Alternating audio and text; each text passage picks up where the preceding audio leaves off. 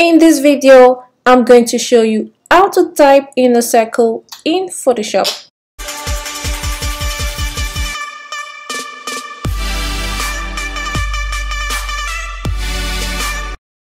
Hi everyone, welcome back to my channel. This is Mary. In today's tutorial, I will show you how to type in a circle in Photoshop. So let's get started. So I have Photoshop open here. I'll go ahead and click Create New.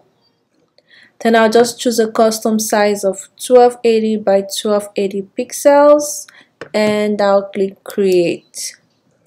So the first thing I'm going to do is create a guide for my circle. I'll go up to View and make sure my snap is active, and under my snap tool my guides is also active. Then I'll click New Guide. And for the vertical, I'm going to type 50%. Click OK. I'll go and repeat the same for the horizontal. And for the horizontal, I'll also click 50%. So now I have the guide here, which makes me know the center of the background here. So the next thing I'll do now is create the circle where I'm going to type my text on. So I'll go to my shape tool here where I have the rectangle tool. I'll right click on it, then to bring out other tools. Then I'll click the ellipse tool, so I'll be able to create a circle shape. Then I'll go to the center of the background here, then I'll click and drag. But as you see, I'm not having a good circle, so I'll click and hold my Shift and Option key together, or Shift and Alt key on my keyboard. Then this is going to give me a symmetrical circle from the center of the page. So I'll just drag it and to any size that I like and just release the mouse. So I have my circle. The next thing I'll do is create the text around the circle. I'll go ahead and click on my text tool. I click T on my keyboard. And as you see, this tool icon here has a dotted square around it.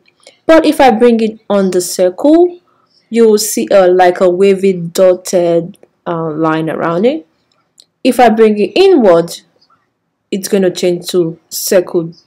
Okay, so but we want to write on the circle, right? So I'll click when it shows the wavy line. I'll click on the circle.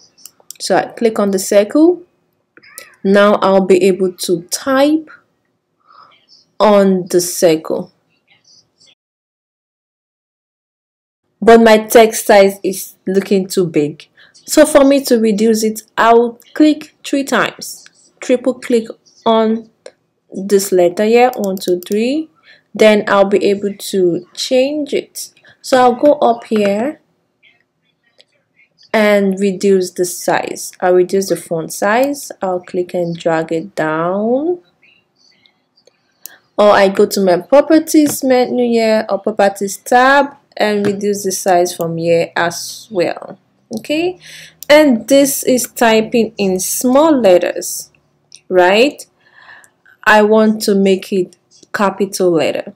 Okay, so I'll triple or double click again, and then I'll go back to my properties tab and scroll up, and where I see this capital double T, I'll click on it, and now as you can see, it has changed it to a capital letter for me. So I'll just click on it. And another thing I can do to adjust my text is double click on the text layer here. Okay, then it's going to highlight the text for me. Then I can go ahead and reduce the size. I can as well change the color, so I can choose red. So let's choose red. I can choose whatever color that I like.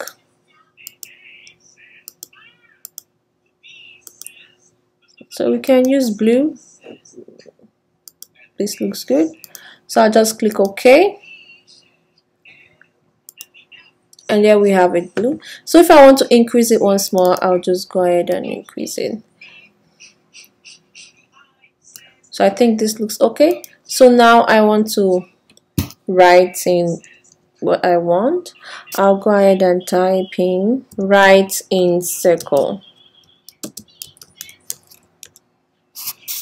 Okay, so in case I want to move the text, I want to change where it's positioned, I'll go ahead and click on my path selection tool.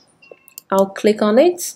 Then as you can see the icon here, there's a little arrow in the front, so I can click, and then if I drag it, the text is going to move with it. Okay, so I can decide to turn it around. Okay, so for me to be able to move my text around the circle or place it in the center, I'll go ahead and click on path selection tool. I'll click on it and bring it onto my text. So as you see here, there is a arrow here that is pointing to the right, and that is indicating where and how the text is going and where my start point is. And as you see, if I put it down a bit, it's pointing to the opposite side, and that means that is where my end point is. But I want to adjust that. I want to make this place here my end point, so I'll go ahead and click on the circle, and as you see, when I click on the circle, I have like a small circle there that I can move around. The circle there shows me the end point of where I can type to, and there you see the X here shows where my start point is. I don't know if you get that. The circle here is the end point, the X on top of it where the W is my start point. So I'm going to move this circle, which is my end point, I'm going to move it here. So this is where my end point is. Okay, and then my start point, I want to move it down to this place. So now that is where my start point is, and this is where my end point is. As well, you see now when I move it here, is the black arrow is pointing to the left, and here the black arrow is pointing to the right. So now I want my text to be in the middle, because now it's aligned to the left. I want it to be aligned to the middle. So I'll go ahead and double click on my text layer here, and then I'll change the alignment to center. So now my text is aligned to the middle of the page, or the middle of the circle. Okay, so I'll click on the down tool or enter or return on my keyboard. So what I want to do next is I want to make another text underneath here. I'll duplicate my text layer, click on Command or Control J on my keyboard to duplicate that. Then I will hide the initial one. Then this second one, I would move it downwards. Okay, so I'll go ahead and pick my path selection tool again. Then I will drag this text inside. Okay, so I'll go ahead and click on the circle. As you see, I have my X and I have my O, which is the start and end point. So I'll just move it inwards the circle, and as you see, my text is in the circle. If I move it inside, my text is inside, so I'll just drag it here. Then I'll go back and get my start point here, which is the X, and then I'll move it down here. Go back and move my endpoints and move it down here. But we want the text outside, just like this one, right? So what I'm going to do is I'll go ahead and select my character tab. And then in the character type, you see a capital A with that's underlined, a small a underlined, and an arrow underneath. Then I'll go ahead and just drag it to the left.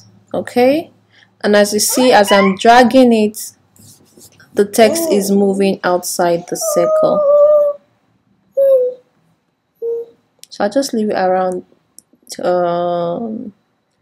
let's say 12 and click enter. So I'll go back and click my ellipse, yeah, and the text is not looking like the first. So I'll go back and click on the text layer, and then I'll just drag and reduce it to fit in with the other text, and this looks good. So now we've been able to create another text on the other side. So if I want to change my text, I'll go back and click my text tool. Then I can double click on the text layer here, or I can triple click on the text itself. Yes, I'll just click 3 times, 1 2 3, to select everything for me. Then I can change my text to in Photoshop.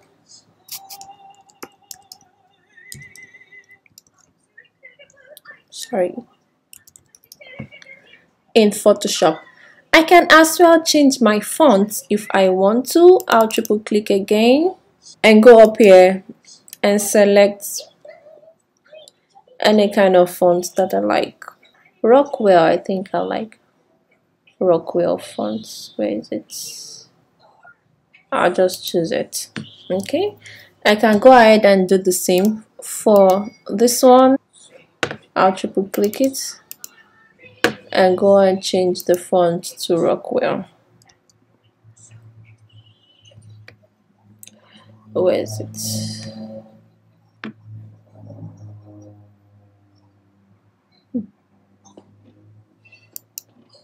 Rockwell bold. I'll change this one as well to bold. So they look alike. Okay, so we're able to write on a circle or in a circular shape in Photoshop. Okay, so in case you want to write like in a wavy form, you can do that as well. We can just select our pen tool and select our curvature pen tool. I'll create a wavy line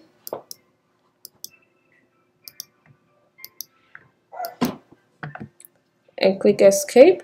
Then I'll go back to my text tool, click on my text tool, so I'll be able to type on it. Then I'll see the wavy line once I bring the text tool onto the wavy line. Then I'll click on it, and then I'll be able to type my text. So I'll type right in circle Photoshop. But we cannot see the other text because of our start point, which is X, is here, and our end point, which is O shape, is here, and our midpoint is here. So I'll go back to my path tool, path selection tool, and I'll bring it over here, and then I'll drag my end point, which is the circle. I'll drag my end point here, and I should be able to see the other text that I wrote. So as you see, the right in circle is underneath the line, and that is because of our previous settings which we did for the in Photoshop, that we made the in Photoshop outside of the circle. That's why this is like this. So to adjust that and make sure the text is on top of the line, just go and type in 0 there and click enter, and then we'll see that the text is on top of the line. But when we see here, the text doesn't look good, the spacing is not looking nice. So what we'll do is we'll go back to our text tool and select our text tool, and then we'll click and we can reduce the space Then we'll hold our Alt or Option key and click on the arrow left or right depending on where you want to adjust. So here I want to bring the R to the W. I'll click on my left arrow. As you see, the space is closing together. Then I want to put some space between the T and the E. Here I'll hold my Alt or Option key and click on my right arrow, and as you see, the space is getting bigger. I'll go back and put it between the I and N, hold my Alt or Option, and then I'll just click my right arrow key to put in space, and we'll just do that until you're satisfied. And that is it. We've been able to type in a circle, and we've been also able to type in a wavy line in Photoshop.